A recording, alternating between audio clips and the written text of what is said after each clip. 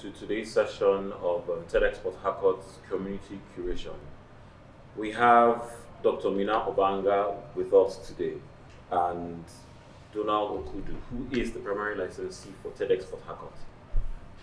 Last week's session, we discussed the monopoly of violence. The previous week was poverty spectrum, and the week before was farming and food security.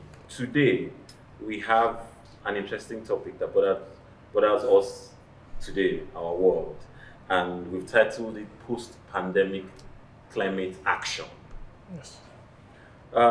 Before we go further to introduce our speaker, Dr. Mina Ogbanga, Donald Okudo, our primary licensee, I'll have him tell us about this year's TEDx event. Okay, so this marks our 8th edition of TEDx Port Harcourt, and our theme for this year is the light bearer. And the light bearer is the exploration of hope and despair, especially in times of crisis like we are right now in this pandemic. Most interestingly, we're also one of the 4 TEDx events selected globally to go into a partnership with TED and School Foundation as part of their TEDx School Conversation, which is supposed to drive conversations on the grassroots level as to how the pandemic has affected our communities.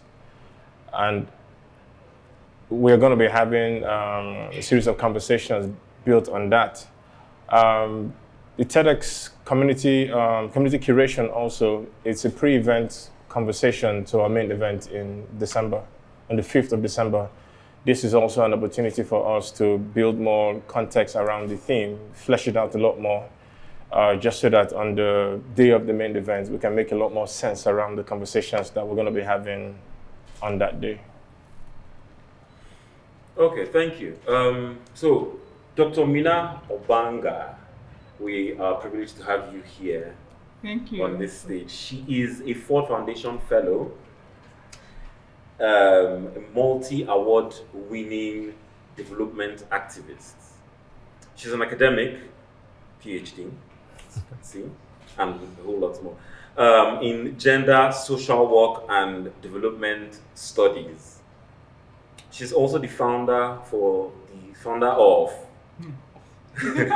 the Center for Development Support Initiative, which turned 23 days ago. 20 years of promoting community and environmental rights across, last count, 800 communities. 800 communities. Fantastic. That's a whole lot of work that I've been doing for 20 years, coupled with every other thing that she's been doing. Community and environmental rights. Today, talking about, before we jump into the topic, I would have you tell us more about yourself and what you're currently working on. Okay, so first of all, I feel very glad to be here. I feel very honored to work with you and then you as well. It's an amazing thing to be on a platform like this where you discuss some very, very strategic issues that will impact on lives of people locally and globally, because some of the issues you work on, people will think, okay, this is only for America or this is for London. No, this is something that you've been working on, issues that concern us even locally. And for me, I have been an environmental enthusiast for as long as I can remember, because the whole idea is if we have a cleaner, safer, healthier environment, we'll have cleaner, better, healthy people who will be productive and overall promote sustainable development in our area. So my vision has been a way to build the capacity of community people to be able to be part of their own development process, to see protection of their environment as a privilege, as an honor, and take it as seriously as it comes. And so for that, I have done quite a lot of things. Currently, we are recognizing that you must bridge the future with the past. You see, you must also bridge the past with the future, in the sense that understanding the intricacies around environment shouldn't just lie on the elders or lie on the big or the old or whatever you call it. we need to recognize that the mistake we made by not taking environment seriously need not be made by our upcoming generation. So because of that recognition of that fundamental need to promote information, education, and communication amongst young people, we are currently working on a massive scale to promote environmental awareness, advocacy, and strategic information amongst young people, and bringing them up to speed with being a part of the development process and understanding that they too can be part of the environmental solution. You see, that way we're building up an army of emerging leaders, emerging ambassadors for the environment. It's one of the strategic activities we're carrying out now, called Club 17 Africa, in collaboration with the UN, the World Largest Lesson, and so many other partners. Good, that's fantastic. That's a whole lot that if you're doing. I particularly like the part that says that the mistakes we've made with regards to environment in the past, perhaps the present day, should not be repeated. No, otherwise we are all going to be even more vulnerable than we are right now. There's something you said at the start. Today's topic, post-pandemic climate action. You know, people think climate change, as it were, is an American, is a foreign thing, is only in those worlds in Europe where these things are. But there's climate change in Nigeria. I mean, general climate change would be, global warming, where we'll talk about the emission of greenhouse gases and then large-scale rises in temperature. I mean, down here, we think, most people just think of Northern Hemisphere where the ice is melting, and then, how is it our concern down here? True. Okay, that is hunger. Our own problem is just hunger, but you don't realize the interconnectivity. Yes. You know, down here with effects of climate change. So you break it down. Yes. You break down what climate change is. Temperatures rising. To understand when a woman in the village suddenly sees the weather getting hotter, you tell her in English it's called that part of the effect of climate change. When you see the Bayelsa House of Assembly staff quarters flooded, you tell them that is the effect of. Some people say that the Yorashi River overflows its banks every other. Yes, they overflow. So let's look at the ones that also overflow their banks. And you see the typical thing that happened in 2012 and 2016 gives you a typical highlight as to even 2019 recently. Yes, and then of course now it seems like it's now happening every year. So that means everywhere is experiencing a Yorashi River overflow. So because that is the only way I can put it. Otherwise, when you see those kind of things happening, when people put a face to issues, they now relate, is this the climate thing we are talking? You understand? Because it had started off as an elitist statement. So the essence of promoting information, education, and communication is breaking down substantial, bigger English into live statements that people can relate with. When you see certain things happening, the poor man knows that there's a language, the village man knows, the adult knows, the young ones know. So that is one of the ways in which we can bridge that gap. Which is also super interesting because is the ability to be able to differentiate which one is caused by climate action and which one is caused by canals being blocked because of the overdevelopment happening in certain spaces. They build because there's no plan. Unregulated development. So people are built on top of waterways. They've done dredging and blocked a lot of the access points for the water to actually leave or move freely. So now, how do we effectively even communicate that to say, this one is global warming, this one very good. is caused by this also. You don't have an end to rainfall at some point. That is the direct effect. Now you see that you have flooding. Okay, you can have different excuses. Oh, flooding is because they block the waterways, they block the canals, they block the drain. Where in Nigeria do we have sustainable drainage anymore? If you look at Abuja that we thought we even had, people were almost trying to subsidize it. So yes, you have those ones that are blocked drainage costs, flood, and all those related things. But you cannot still run away from the fact that there's something about the weather, there's something about the environment that is different from how it was before. You know, and those things. You know, another interesting part to this is the timing, the sequence before it actually takes effect finally. Yes. So it doesn't just happen overnight. And that adjusting to the new normal as it presents itself, the incremental, yes, that gradual process does not even allow you to process that this is happening. Harmattan is no more like we remember it. But nobody ever wants to, or some of us can attribute it to global warming. Others just think that, well, it's one of those things. But I like to believe that the reason we don't see Amazon anymore as good, as intense. Yes, what I was saying because Amazon growing up was, I mean, it was hand in hand with Christmas. Yes. It was reminded that Christmas around the corner. You're changing the word. It's no more white Christmas, black Christmas. So note that as well. So you start thinking through the process. Are you feeling me? Are you understand what I mean? I get. We used to have white Christmas, but now you know what comes with the white Christmas. Now when you have suit all over, you have everything that is almost bastardizing the beauty of Christmas. With that, you don't have that beauty of the cleanse of the air and all those things. All these are part of what we're talking about, the causes and then the attendant effect. It didn't happen overnight. If you look at how old you are now, from when you were born, most likely you were seeing the gas flare. And you were like, this is nice. So imagine, see lights, or people have permanent lights, like NEPA doesn't go here. This is really nice. They can use to cook. Like multi-purpose lights. You see? Until you got to realize at some point in your life that is not what the world needs. That is the cause of the ailments you're worried about. That is the cause of the suit you're thinking. Illegal this, illegal that. All those are the things we're going to be looking at as well. So how vigilant do we actually have to be able to see these signs as they come? If we look at the case of soot, for instance, in Port Harcourt here, soot has been going on for more than 3 years now. It's well more than 3 years. More than 3 years. And it was this year, or early this year, or late last year, that people really, really started paying attention to what was happening. So, about 3 years ago, there was even a protest. The protest was when? It was last year. So I didn't probably last year or year before last, but because this year went by so fast. It was a breeze. Yes, we're not counting 2020, so it was probably 2018. Okay, so you see, it didn't happen overnight. It did not. You see, the outcry, like a typical tree, you see the roots, and then you have the branches. The outcry was just a branch out of the real issue that had been going on for years. And the difference between this artificial issue that we can handle is the fact that it comes with a human decision. Do we have the political will to say no, I need to go? Do we have the political will to say we don't need this anymore, I need to go? So these are the issues. It requires political will to put an end to something everybody knows is the cause of your problem.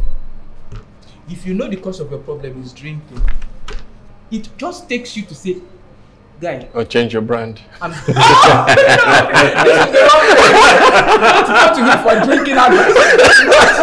I'm advising you. I mean, caution. You can go from beer to nonetheless, to non-alcohol of the problem, because is there's one thing to know what is causing your problem. It's another thing to say, man, this is my decision. I'm moving away from this problem by all means possible. I want to be a different person. Or where you are not directly responsible for that decision, the political will of your mother to say, guy, whether you like it or not, I love you, you're my child, that is why I need you to stop drinking.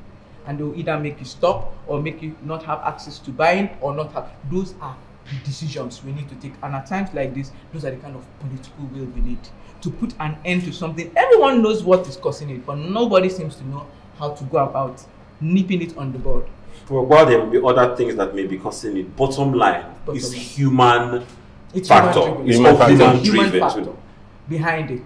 We have other issues, but there's a human, and they are all interlinked to what the topic of today is about. They're all interlinked because these causes, this climate, this continuous refining illegally, this continuous gas flaring, this continuous industrial activities. There are industrial activities that are not following best practice global standards, that are not following the best practice human food standard. These activities are contributing to the speedy and faster occurrence of this climate change. And you see that like even man-made continuous destruction of the forest, for example, is laying bare our environment and exposing us not only to the greenhouse gases, but also to a large extent, bringing us closer to animals. And when you get closer to animals, you discover that you experience transmission, infectious diseases are transmitted from animals to humans. COVID-19, for example, like I said, is an emerging infectious disease that is, considered as one of those transmitted from animals to humans. And the continuous exposure to your safety net brings us closer to that situation, and you see that we experience this kind of things across the world in different ways. Today's topic: post-pandemic climate action. Post-pandemic, post-COVID. That term that I like, that I always ask, what exactly is post-COVID? Are we in post-COVID? Because when it started, it seemed like it was all a joke. Everybody was gearing up for the lockdown. So the threats, we said, say it was in China. It's not coming down here. We keep forgetting how global the world has just become, how much of a village. How connected we all are. How connected we are. Every day there's somebody from Nigeria going to China and the other way around.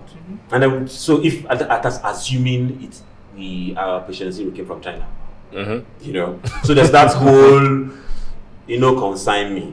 But we're here, and suddenly it started, the lockdown. There was the story, before we get into the part of people not even believing at all. But people said, okay, if we're here, the government has locked us down for this reason. Post-COVID, we shall do this. After the pandemic, we will. So there's this post-COVID era that we're all waiting for. Like I would like to say, perhaps that post-pandemic era is now. In certain places where in certain places, so I mean, are we in what's this post-pandemic? We are just having fun, Nigerians are just having fun, because post-COVID started even when they announced there was COVID. So if you knew that your life depended on using your nose mask, why do people still not use? Why do people not, take it as seriously as it should? You knew, you were told critically, washing your hands can save you. People say, even if I want that, this water, I would rather use it to drink than use it to wash my hand. It tells you something. There are underlying issues they think should be addressed.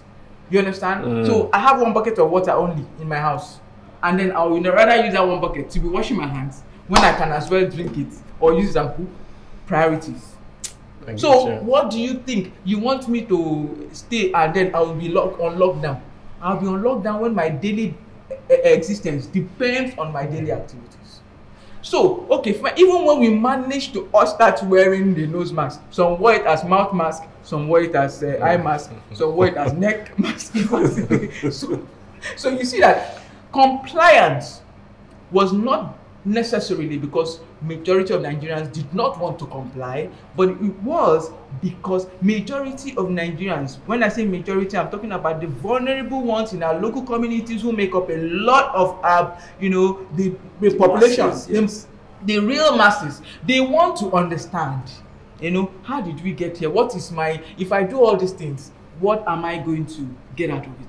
Who has died? I don't know anybody that in my village. You don't die of. I'm sure you heard a lot of all those kind of myths and all those kind of things. People needed to address COVID, post-COVID, climate action, climate change. You must address the intricacies behind mindset reorientation.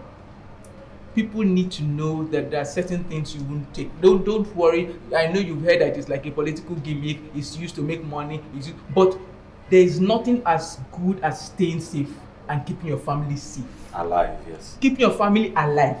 So you can all discuss these intricacies and this political gimmick and all those things. It doesn't have to hit you first before you know that COVID is real. At least as when it was real. But as it is now, 3 months after, we can see now the whole where are your nose masks? That's what we're in short social distancing at this table. You said something earlier about how air pollution may increase the risk of getting coronavirus. Since the story of it came from animals, that's reducing that gap between we and animals. How might climate change affect the transmission of the coronavirus? Climate change, that is it now. Climate change, what is climate change? You're talking about continuous change in environmental, continuous change in environmental conditions due to greenhouse gases. Now, this continuous change, in environmental condition, increases temperature, all those kind of things that go with it. You see that it promotes a lot of vulnerability amongst people. You see, so in such a circumstance, when people are already at risk, you see, the environmental pollution increases that risk. That is why they talked about prevailing sicknesses that led to faster death of some people. You understand? When an environment is polluted, it makes the habitats vulnerable. It exposes the habitats. What is corona? Corona has to do with the respiratory tract. It has to do with infections of the lungs, as the case may be. It has to do with things from your nose to, and that whole process, that whole system is compromised when you have poor environment, when you have pollution, when you have climate not allowing it, when you have the impact of climate change being felt and the effect of their artisanal refinery, all these kind of things, they affect you and they make you more vulnerable to already an existing issue. So those are the ways in which you can increase your vulnerable status and also promote death amongst people. Okay, you know, not that pollution in the environment is what causes corona. No. Yes. Okay. So the climate change, with the hand of climate change increases called pollution. Yes. Yes, because you know how climate change goes hand in hand with increase in temperature, and then there was that myth that in warmer climes here. And that the coronavirus would not stand. They were using it to console everybody in Africa. I mean, yes, of course, plus it has its own, you know, when you talk about warmer climate, it has its own merit, you know, merit, if I put it that way, but not necessarily that, okay, fine, you're from Africa, so the place is hot, it cannot affect. No, it doesn't work that way, you know, because it's that's why you see that when you let me put it in a very layman way. Okay, so when you sneeze, the effect, you see the thing, the heat, it dissolves, it destroys, you know, that kind of thing. All those factors come to play, and the transmission from one person to another becomes less of a challenge. Unlike in cooler places, you see it stays in the air longer. Let me use that word. I'm using those kind of, you know, layman's word to know that, okay, the longer time it stays and all those kind of things. That is why the emphasis on social distances become very, very key, both for warmer climes and for cooler climes. But the advantage we have in the warmer climes is just what I just explained. So these are the things. Yeah. Okay, so speaking of the coronavirus as an infectious disease, it's a virus nonetheless. Are there more emerging infectious diseases that we expect to see with climate changing negatively? See, zoonotics is bound. Zoonotics are, you know, emerging infectious diseases that arise from. Zoonotics. You're not a zoo, just a zoo. Okay, now let's put it that way. Zoonotics. You know, like animals. You know. Okay, right. Fine. So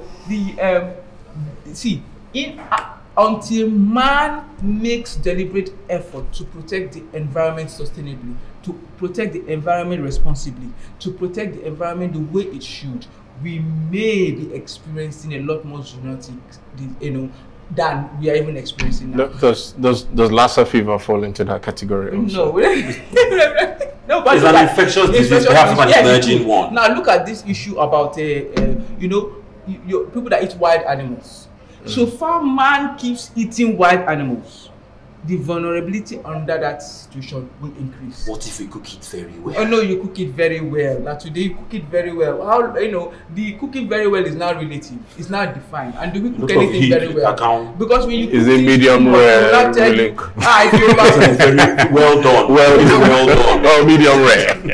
You know, the point is there are some practices that needs to take the back seat for us to be able to enjoy a better future. And until we look into those practices, you understand, and then address those practices, it still will remain that we may come up to witness some more surprises when it comes to infectious disease. It's in our hands to decide on how we want to do it. So killing infected animals is not necessarily the solution, like they said that. And so let's go and kill all the infected animals in China. I mean, you have to test all the animals to know that yes, these are. But relatively, what we need to do is, what are those ways we can protect our environment? By reducing gas emissions, by reducing greenhouse gases. What are these gases? What is greenhouse gases? Those are the things that make up the, you know, those are the things that make up the greenhouse gases. You talk about carbon, you know, and all those things that go with nitrogen, and then you have to deal with the fact that these are consistently in the air. You understand? It's not. That's the difference between something just happening now and something that has happened over time. You see, so now you see man's irresponsible behaviors towards environment is just what is paying off now. If we decide to say, let's go green, let's pursue the green economy, let's pursue green jobs, let's pursue green living, we will be trying to make an effort at getting nature to appreciate us, and getting nature to have mercy on us, and getting nature to clean us, if you understand what I mean. But in so much as we have not agreed to get into that relationship with nature as a policy, as a principle, then we will have to be facing what we are facing now. Everybody has a role to play, from an individual point of view to the corporate, the government. All agencies have a role to play to making our environment the better way than how we met it. And if we don't collectively decide to do that, if we don't promote best practices, we have gotten the Sustainable Development Goals that have given us indicators and targets that promote best practices in environmental protection, climate action, and of course, removing every other thing, renewable energy promotion. If we don't even look at those expos that have been given to us, which are a development plan for us in the protection of environment, we can't be said to have started.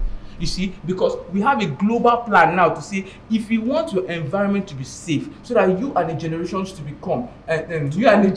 to come will remain safe, then there are certain things that we must do. Now they've given you the expo. There's some people that even if they give them expo in the exam, they'll still not pass. No, it's as serious as how it is. They will give you, say, this is this is, because you don't still understand the fundamentals, the principles, you will not even know what it is that are given to you. So right now we have a development plan on how our environment can be better off than the way we are meeting it now. But the important thing is, how much political will do we have to ensure that comes to pass? Whose responsibility is very good. It's the responsibility of each and every one of us. From the person who doesn't know that if you cut a tree, you plant one to replace, to the government who don't know that when you want compliance from corporate to ensuring gas flare stops, and you don't do anything about the fine you're giving to them, the punitive measures, so to speak, if I use the word punitive measures, or there's a better word for incentives, or that go with it. Now you see that you're not able to manage that process, and then companies will easily tell you it's better for me to pay fine than for me to stop this. Whereas stopping gas flaring, which is the role of companies, for example, is something that is feasible, is possible, is ongoing, is continuous, is a sustainable measure, are practices that promote resilience, that reduces vulnerability, that promotes adaptation, and all those things. If they do those things, you will discover that they will not only make their processes less harmful to the world, but they will even make more in terms of advantage, in terms of profits and all that. But they are not yet ready to take advantage of that opportunity because of the selfish involved. Might they not be ready to take advantage? Because I can imagine what these oil companies might be going through, burning those gases. Can those gases be used for something else? That is what we are saying. So it's not them. So can they just sit down and decide to burn it? There are other things. Might they build a refinery by the side and use those gases to do other things? 1999, 1987, and going into the many years of advocacy year after year, everyone in the oil and gas industries knows what liquefied natural gas is and where it is gotten from. Everybody knows that there is a possibility that technologies, there are mechanisms that promote the conversion of gas flare to useful gases. Everybody knows that there's a better, more resilient, more greener, more responsible way of doing business. The important thing is who wants to take the lead on that. So it boils down to man's will to act. It boils down to the political will to act and the political will to ensure compliance on the side of the government. On the side of the government. So everybody has a role to play. Protecting of the environment does not rest with me or you alone. It is a collective thing. You are moving on the road. A policeman will stop a car that there are fumes. Give me the better word for the name of that. This fumes is fine. Film is fine. Smoke, white smoke. Black smoke. No, the white smoke with dead pistons. Okay. So that smoke coming out now, you see somebody will not allow that kind of person pass with an exchange of something. And then you, when you just manage with your kaluka, maybe just as one extinguisher or something, not there, I'm just saying, oh, not seen, but at that point, you now come up and they say, no, you must stop, you must park here, you must. there's something missing. We need to get back to the fundamentals. We need to get that back to the foundations. We don't need too many experiences. It's not everybody that experience becomes the best teacher, or it's not everybody that needs to have experience before they learn. You can also learn from what other people are doing, but it takes somebody with value, it takes somebody with commitment, it takes somebody with determination to look at the life of others and learn from the lessons from that person's life. You understand? And that is exactly what we're doing now. Some people want to experience everything, you know. And whether if you are allowed to give the lesson or learn the lesson, fine and good. But you really have to learn from experience all the way. It comes at a price too. It comes at a price. So we need to go back to the stop. If we all experience what being blind feels like. So basically, suggesting to the government to build policies and regulations around sustainable growth. Not to say don't say build, because Nigeria, you know, we are experts at putting in place policies, implementation of those policies. So the policies already built around sustainable growth. We already have sustainable development goals as the development plan. Something of local laws. You localize and domesticate this. We are very good at doing that. We domesticate very fast because somebody has to go to London. So it's enforcing it. No, domesticating is come back and say what they said we should do locally, bring it and domesticate it, but then the next thing, how it moves from the table of the domesticated policies to being implemented is where there's a need of That's an action plan. So that is exactly where we have the issue. The issue is with the implementation of this plan. And you know that the COVID in itself has affected the sustainable development goals in a lot of ways. But it has also opened our eyes, especially in the environmental sector, on better ways of protecting the environment with swift speed. You see what happened in China? If it could happen in China and India, I don't see why it would have been able to happen in Nigeria. The place became clean overnight. That is called drastic change from drastic. You see the difference? So why did it happen in some other places? Because they still did not comply with certain rules. This brings me to something I wanted to say. When we established that climate change affects the increase of spread of infectious diseases. When we were in the peak of the lockdown globally, there was a point where everywhere was locked down, the entire world. Yes, I think even there were certain places where climate change seemed to have reversed. Waters became cleaner. They found fishes in Venice. The water just appeared for the first time.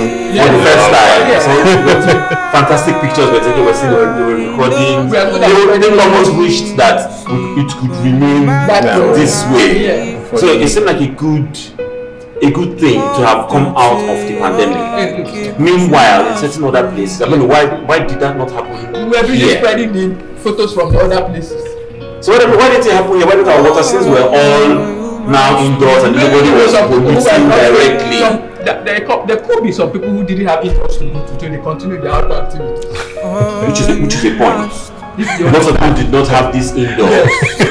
So they live outdoors. They live outdoors. Get all the activities in the woods. Does it make sense if you look at the deeper meaning of that? So you see that the activities that you thought were supposed to be put to a halt in that environment where there's no night and day, they continue. You know, if we had more casualties, would that have been enough trigger for us? Already the casualties you have, people say they don't know the people that have, the people that have, the people that have. So no, because we're very lucky that they will have believed or not believed. Because the way the global 2,000 deaths. Yeah. According to the CDC, you know, the thing is we can't do 1,000 deaths since now. This is very good time. Somebody said they did not. So it went from 1,115 to 1,114, and somebody mentioned, did somebody rise from the dead? And nobody mentioned. I told you from the beginning, we need to look at the mind. See, let people get to understand that COVID or no, there's something beautiful about staying safe. There's something beautiful about keeping your environment clean. There's something beautiful about washing your hands. I remember I was the head of human resource and team building during the EUI, I was directly involved in putting an end to what Ebola virus. I got so used to washing my hand that before I could talk to anybody, I mean, before and after, I did what? Wash your hands. It was one of the things that they asked. Is it because of the Ebola that happened in Africa? Is that why? I mean, had we already started certain practices that may have kept us safe? That's why we're not so badly hit.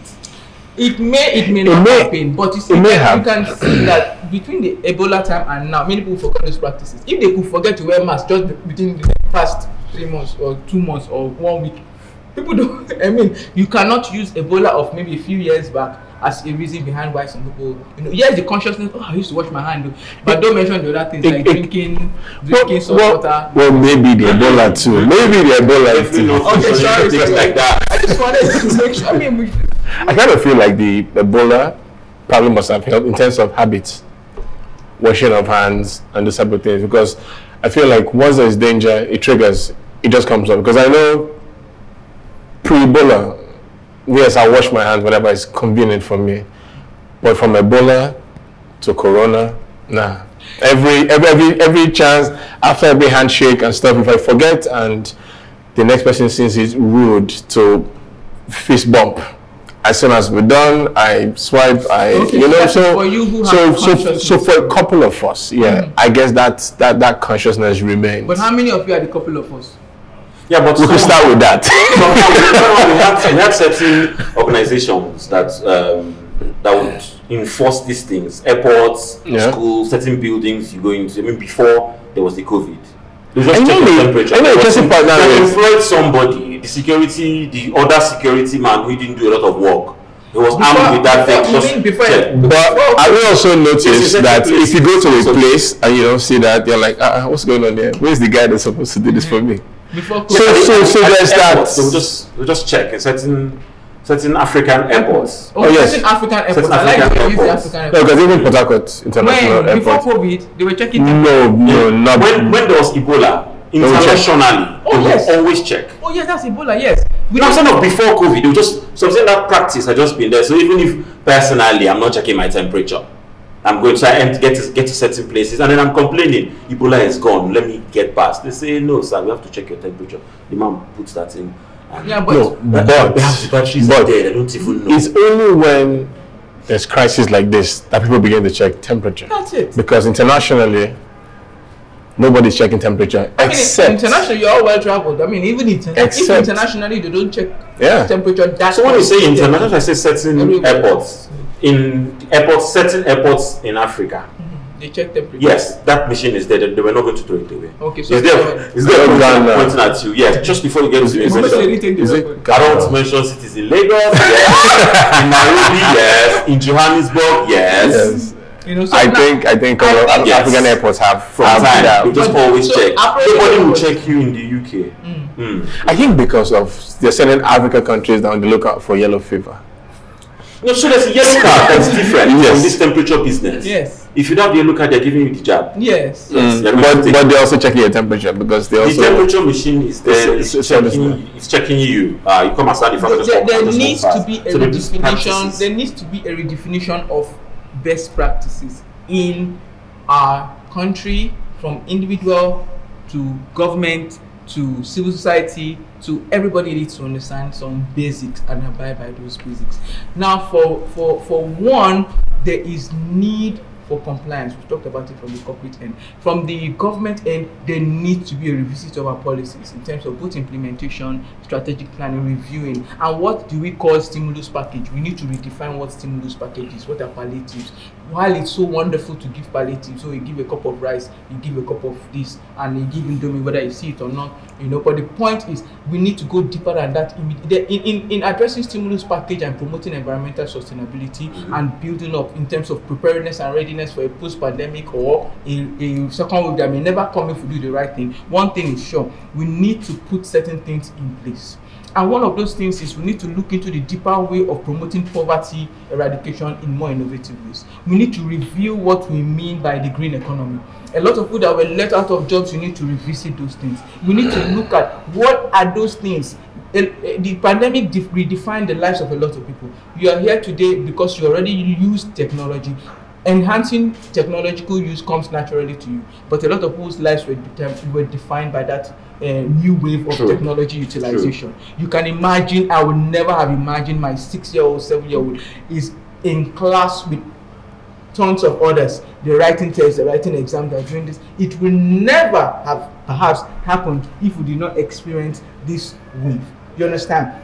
You see community women, where they're building capacity for community business women to redefine their businesses, get their businesses online. These are measures post-pandemic that we can use to reduce the impact of the COVID-19 in itself and the gap that it created. It opened our eyes to a lot of other things. We look at gender inequality issues, we look at poverty reduction. We need to look at ways to reduce hunger. We need to look at ways to address those deeper things that affect Africans, those deeper things that affect Nigerians. Nigerians have issues that are of priority to them. The government at this point cannot ignore those things. If you ignore those things, it's at your own risk, because you will be the one, like they say, the hungry man becomes so hungry they eat up the next set of people that are thinking to be the policymakers. We need to look at at the pandemic and its impact on the world, and of course narrowing it down to Nigeria as a blessing in disguise on giving us a second chance to make our country better, to make our nation better, to make ourselves healthier. You see, people that have never taken turmeric before got to know about turmeric, and they didn't know this was the old man in the village was taking after all. Sure. And now there's a diet. The health. We need to look at integrated socio-economic development. We need to look at integrated healthcare programs. We need to look at integrated poverty reduction strategies and redefine our social investment projects and redefine the way we do things. Otherwise, we will come back to square one. And you know where the Bible talks about where one devil come out for body and can't take care of your house. Well, what can happen? 70 times 70. I just stacking the numbers together. You're inviting legend here. I'd like to think that there was some kind of I don't see pyramid, but there's the underlying one that's always been there, poverty, which has been a global issue, and then comes along climate change, that's just been gradual, and then eating away at whatever is eating away at, and then coming down to this place, our locality, Nigeria, in this state. We had there's that poverty that's just there, such that when you say to people, "How are you?" they say, "I'm fine, but my brother na hunger." Yes, it's legit. I mean, how are you? You're supposed to be pleasantries, but you just made an inquiry to a problem that you're not even about to start to solve. And then comes the protest, NSAS protests, which happened. Why I'm saying this is because you mentioned the palliative. And then, because I had argued somewhere that the raid on these warehouses that held palliatives that were meant for COVID, and yes, the coalition for COVID thing, that the argument was its direct relation to the protest.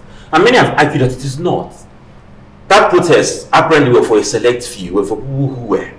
I mean, the songwriter said that the hungry man is an angry man, or I mean, if you are, there's an angry mob, is a hungry mob is an angry mob. So they tried to make this mob, this angry mob, not hungry, to make them less angry by providing food.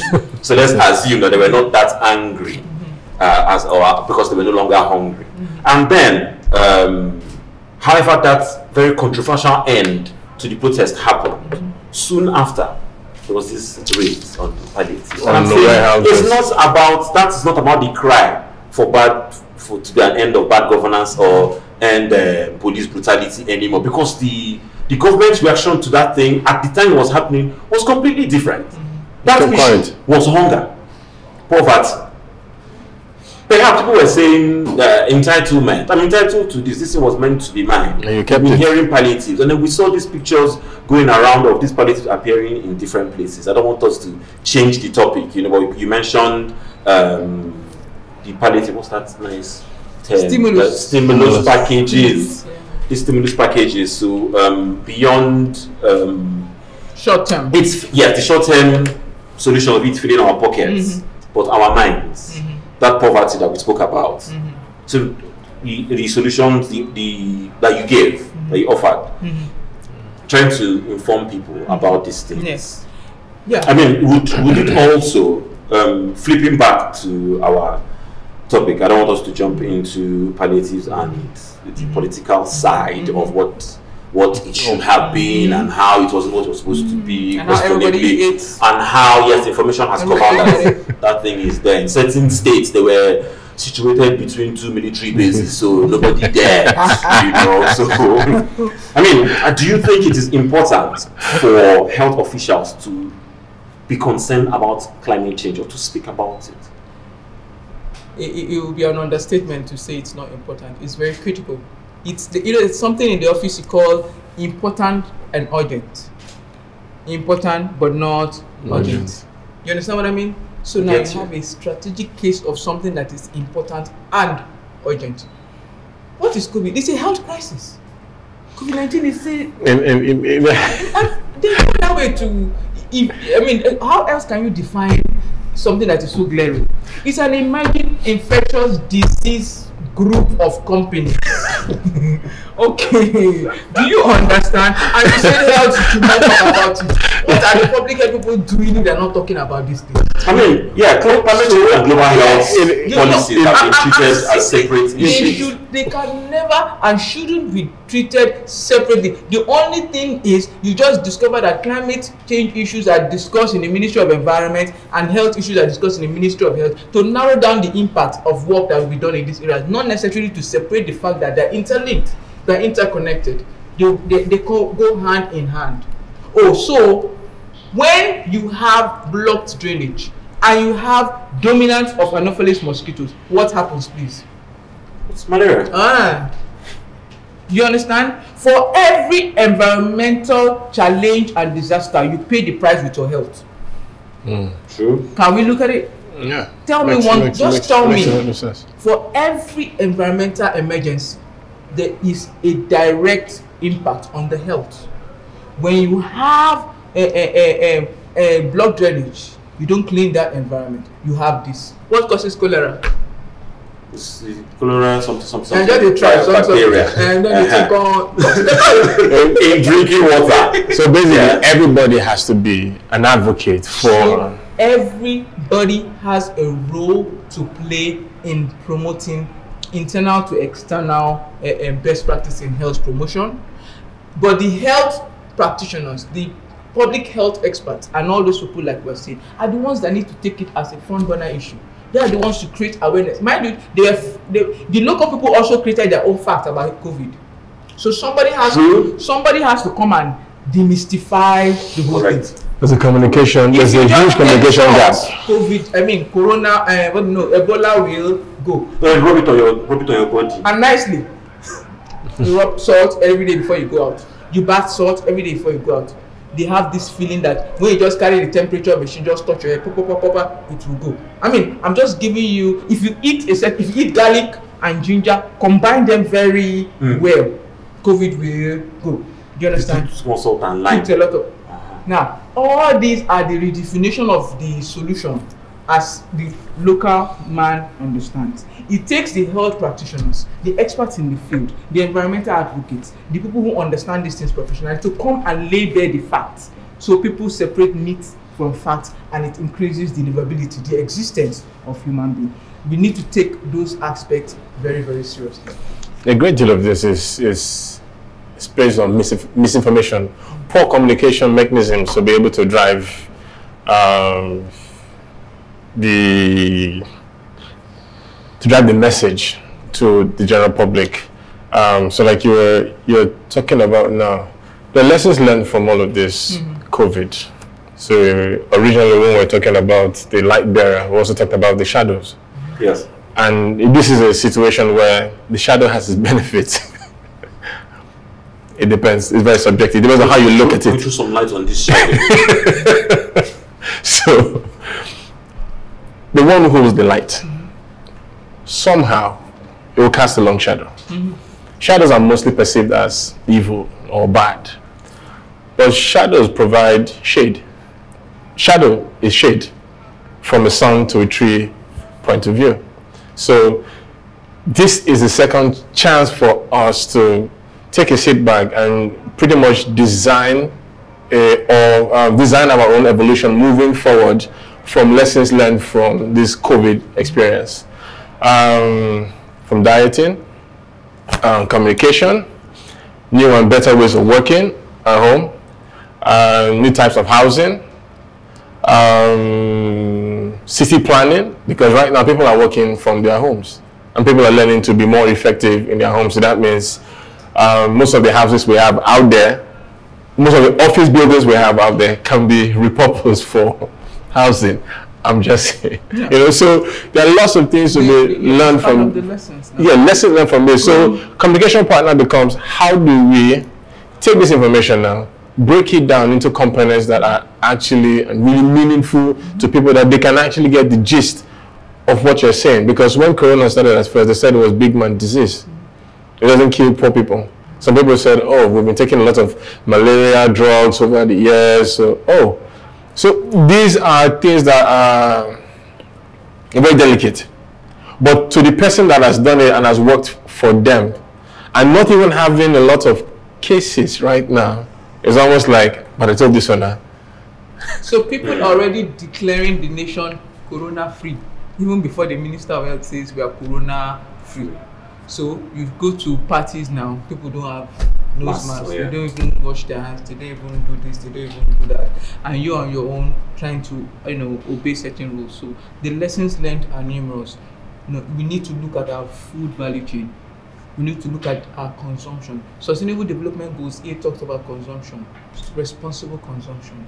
Sustainable Development Goals 4 talks about education. We need to educate people about this whole issue. Sustainable Development Goals 3 talks about health. We need to look at quality healthcare as a right, well-being of our citizens. We need to redefine how these things work. You understand? And how we can make our healthcare system more integrated and how you can make them work better. Sustainable Development Goals talk about, we have issues around poverty. No poverty, zero hunger, and all those things. You know, because if you look at the 17 development goals, they are interlinked now, and all have been affected by this COVID-19 issue. You know, so we look at issue like you look at 11 now. 11 talks about the cities. How do you link the pandemics with the cities? All covers climate action, all covers development planning. You understand? How do we redefine? As a government, what can we do? As corporates, what can we do? As individuals, what can we do? Civil society, what can we do? Things have to change with this opportunity we have at doing things better. People that have lost their jobs, I'm talking about this issue about the green economy. Can Nigeria move towards a green economy? Can we have green housing? Can we have green healthcare system? Can we have, you know, green jobs? You see, so you lost your job because of this. How can you mainstream better ways of doing that job? Renewable energy, we cannot run away from renewable energy, because if you want to, you can't talk about green housing without talking about renewable energy. So you see the interlink. And then what are we so greening worrying about? We're greening up. Is green expensive? Is green expensive? Well, so just like you can say, is knowledge expensive? You know, try ignorance. I mean, people have said climate change is expensive try to ignorance. fix. A lot of economies depend on fossil to even drive productivity. Fossil fuel. Yes, fossil. Yeah. So if you now say no to this, you do not even have the infrastructure to even say you want to embark on green. So for instance, now Nigeria now with zero power, gas were flaring that could have easily been used for Power generation. We have waters, we have the desert, we have everything. We do not have the infrastructure to make that switch, because the power we even use is still fossil for generators. Okay, so sadly, to go green, sadly, you need to know that we do. Look, what is LNG? I'm sure maybe we've not yet understood my question when I ask myself, what is LNG? Do you get my point? Where did it come from? Literally, let me put it that way. Who says we cannot convert gas flare to useful sources of energy? If you understand what I mean, we can. It takes you to understand that the punitive measures, the fine, there's a word I want to use that is better than just saying fine, but you know, the fine associated with flaring is not as terrible to companies as any other thing that will have affected them directly. So they say, let us rather continue. we have been postponing that option. But is it not possible? It is. Is it not happening? It is. You want me to mention there are many countries where a conversion of gas flaring is taking place. So why can't we do it in Nigeria as one of the, because we know that gas flare is one of the dominant causes of climate change. One of the dominant causes. Addressing that dominant causes will reduce the vulnerability level, you know, and also by the time we look at industrial issues, you understand, other issues, other human-driven issues, at least we'll have addressed the major one. The fight for gas flare, putting an end to gas flare, didn't start today. But the issue is that we are like a rocking chair. Please, what happens to a rocking chair? Back and forth. It keeps you busy but gets you nowhere. Keeps you busy but gets you nowhere. Corona is telling us we need to take a decision now. Do we want to continue until something affects the people that make the policies? They may not understand that the masses also have a voice. I'm not going to go into NSAS, but I can imagine the voice that it created in its own way. Yes. In its own way. Imagine if I say end climate change, end gas flare. You know we have a hashtag end gas flare. Yes. So the drivers matter. The drivers of these issues matter. Is it? Yeah, the driver. But I mean, if you look at Greta, how she's able to influence that level of change. Do we need to have a Greta type of character? We need to I think it's a listening ear. It's a listening ear. Oh, you people are just too much. Amazing. That is it. You need to have a government that listens to take a young child seriously. Does that summarize it? Are you getting my point? The Greta had an opportunity to be listened to and her platform established. But even if the government is not listening to her the way she wants to, the numbers of people that believe also in what, I was astonished when I went on her page. Yes. Last year, 2 years ago, we were organizing our TEDx event, and I think there was TEDx Exeter in the UK, and they shared the link with me. And behold, I saw this little lady, young lady, giving a talk about climate action, and the seriousness with which she did her presentation. Like just calling everybody out, listen, enough is enough. And I'm like, you know what, let me dig a little further to find out what you want. And they do a march, and you have over, what, 800,000, 500,000 march. People come out. People come out. That is, so you don't know that we have Nigerian young children that can do more, don't we? Or you don't think so? We do, but I also know it's beyond young children. It's that this cry has to be cried out very loudly. We have capable young people. We have capable teenagers. We have capable adults like you who can change the story. You understand? But sometimes if the society in which you find yourself either helps you to explore or shrinks you. And if you close the civic space that prevents you from expression, that is where the challenge comes in. So I know that we can. I mean, these problems don't. One problem doesn't have to stop for us to solve another one. They can be solved simultaneously.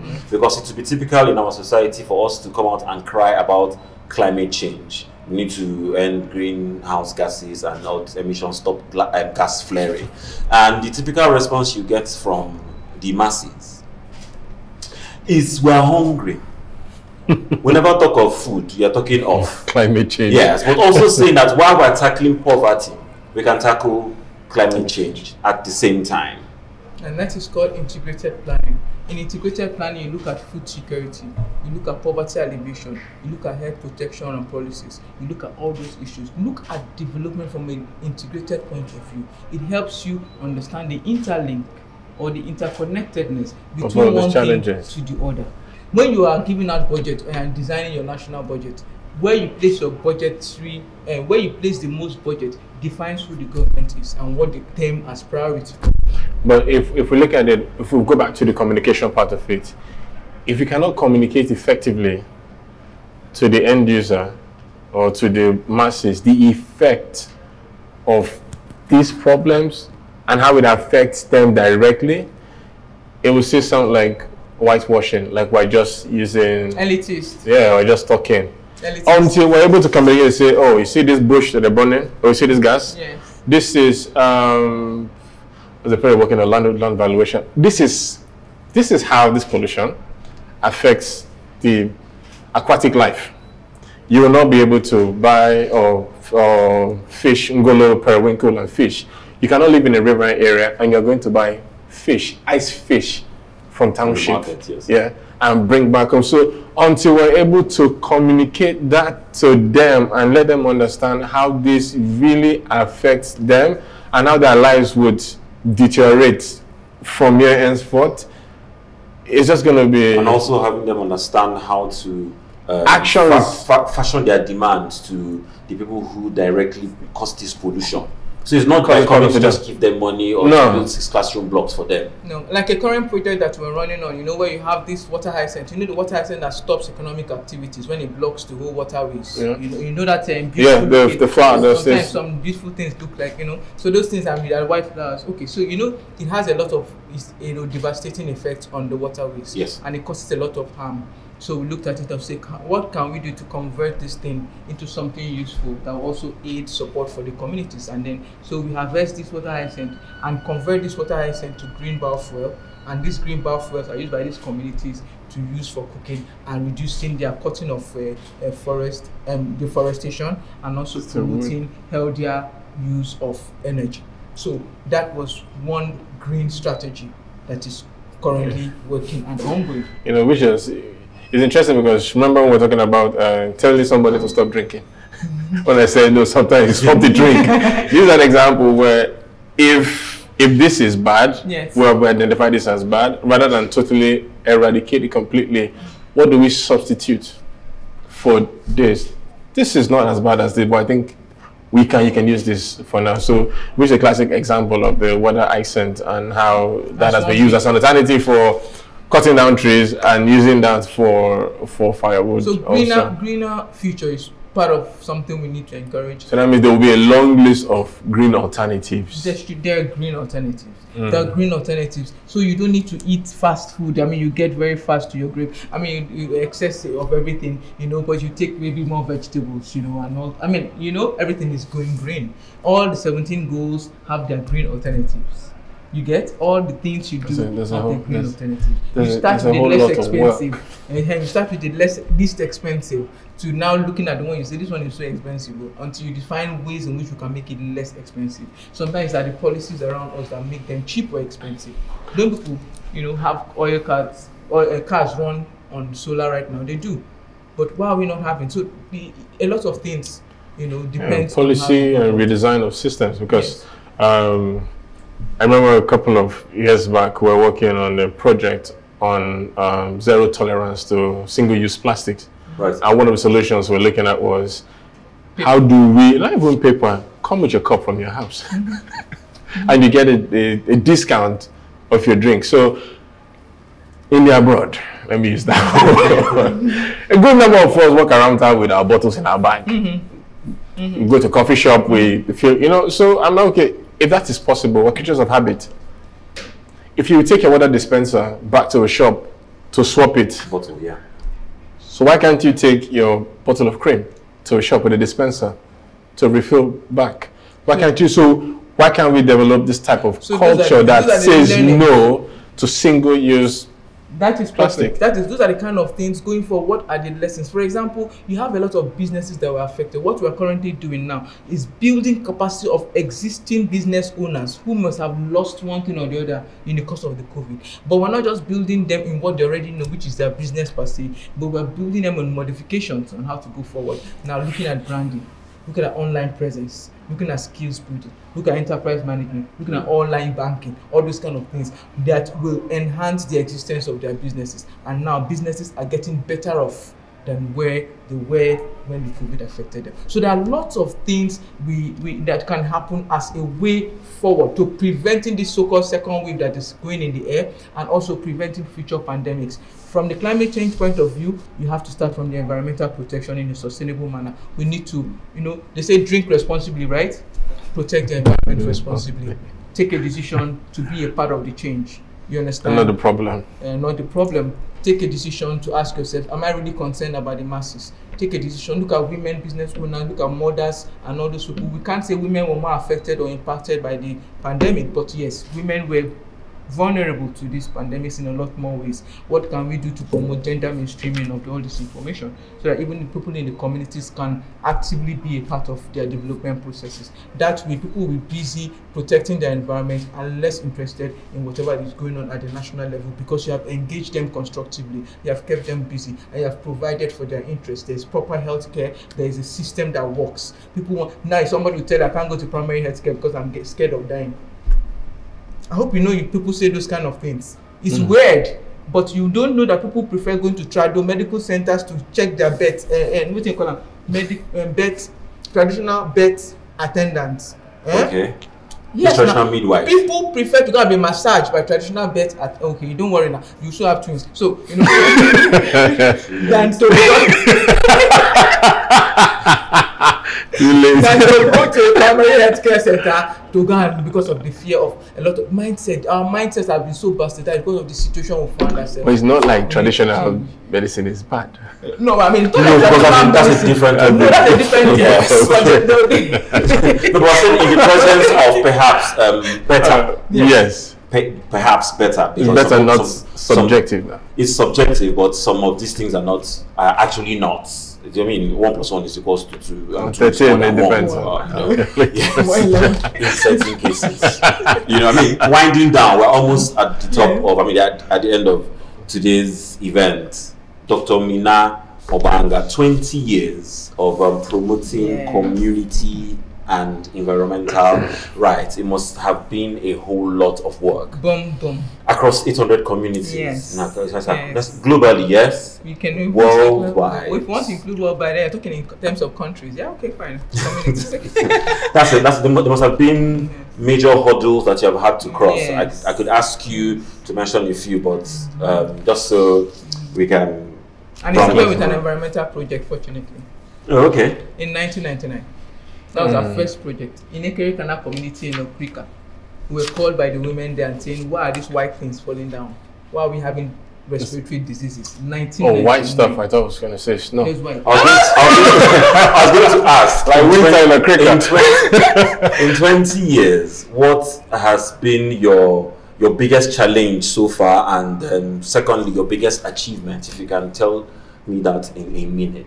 Okay, our biggest achievement is in getting the global recognition of your efforts. When the EU gives you an international award, when the investors, the people UK will give you, when your local communities see you as valued, fine, that is something that you cannot quantify, that invaluable. People, irrespective of the little you're doing, people are watching and saying, wow, from all over the world. It tells a lot. It's very humbling. It's very, very humbling. You may not have so much to give, but the little you have that you give, people see the impact, see their lives changing, and people see their lives changing, and you leave a community better off than how you met it. There is nothing as good as that happening. And imagine if you're entrusted with even more, to whom much is given, like I said, much is what expected. And so yes, we have to deal with the issues about conflict in communities and policies that we have to deal with. But at the end of the day, you go to some places now to say, yes, you were the one that changed my life. We give lots of people who worked to advocate for people to receive scholarships. Today you see them and you say, yes, I was a beneficiary of that scholarship. People have gone home and abroad and they've been able to see their lives better. People in villages that would never had access to water have access today. 20 years ago we started that, and they are able to, people understand development planning. We have been able to design community development plans for 800 communities. So if you're a donor, a government, and oil company, just go to those communities, show them this is our own plan. If you want to help us feed into this plan, there's nothing as good as being the change that people wanted to see. So in our little corners, when people will come around and say, you changed my life, I think you beat your chest and say, well, that makes the world really wonderful. Yeah. Would you tell us your biggest challenge as well? Yes, the biggest challenge, like I said, is when you have to deal with the environmental issues they face. When I mean environmental, sometimes it will be conflict. I remember during the fight that what they call this war that we had that time in the Niger Delta, the Creek boys, when they were when there was the militancy, yes. We were working at the peak of the militancy, and we know that we lost people at that time because of the state of the events. We want to work in the community, like at Jalomonia now, we're building a bridge in Jalomonia. So we're building a bridge in Jalomonia. People had to take boats to carry the raw materials to the location so that they can breathe. And in the midst of trying to do that, they were attacked by militants. And I don't know, it took a lot that today we are celebrating some who came out alive. And those are some, some moments that are high points for you to say, wow, in spite of these things, development still took place. And the success story of being a part of the conversation that led to the current peace we're experiencing makes the world, a wonderful place. You look at yourself and you say you don't need the world to tell you you've done your bit. I mean, in just 20 years, if you have done it, but definitely the next 20 years are going to be even better. Because you're going to be more purposeful, you're going to be more strategic, and you're going to be open to the opportunities that will arise in making the communities a better place. Fantastic. Thank you. Thank you very much, Dr. Mina Ogbanga. On today's session, post-pandemic climate action, we talked about having a listening ear. Everyone from the government, we know they're the ones who are responsible for making the environment conducive for all these things to thrive. We talked about not just health officials speaking about climate change, but everyone understanding, everyone who has the information about it, sharing this information, letting people know. Then we also talked about implementing policies, government implementing policies around sustainable goals. We know these things, they go for these conferences every now and then, implementing laws around sustainable goals. So the road safety officer stopping on the road understands that it's not just because he's written on his book that if your car is smoking, this is the fine. He understands that the car is smoking, these are the causes, these are the areas and effects. And they usually have no smoking at the back of the car. That would be a different kind of smoking. So thank you. Also a bottom-up communication design or implementation plan. Yes. Communication plan. Yeah. So I think that would be that should also be added. But before we close this, just to remind people, do follow us on all our social media handles: TEDx PHCT on Instagram, Facebook, and Twitter for all the updates, and also register our mailing register on our newsletter platform so that as we have the information, you'll be the first to know. Stay safe. Stay safe. Are you going to interrupt me again? No, I'm not. Okay, so Donald Okudu, Dr. Mina Ogbanga, I remain Adela Orike. Thank you. Bye. Peace out.